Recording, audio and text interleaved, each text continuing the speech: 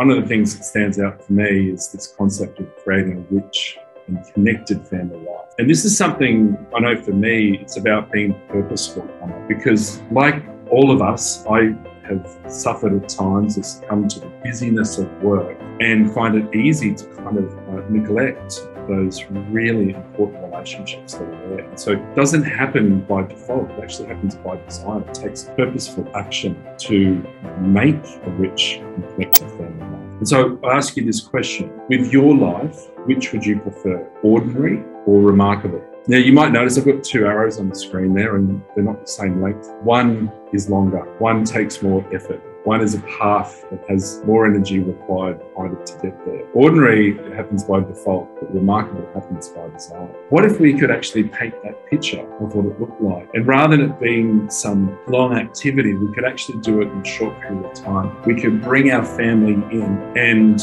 it was just a simple process to learn from them the words that make up their needs and feelings that, when attended to, allow us to be like the gardens of our own lives. Well, this is what our family did. We sat down on Sunday and we created a family vision word cloud. And we're going to have a look at how to do that exactly right now. And then the activity is for yourselves to go and do the same thing with your families. This is a habit 5 exercise, seeking first to understand and then to be understood with your family.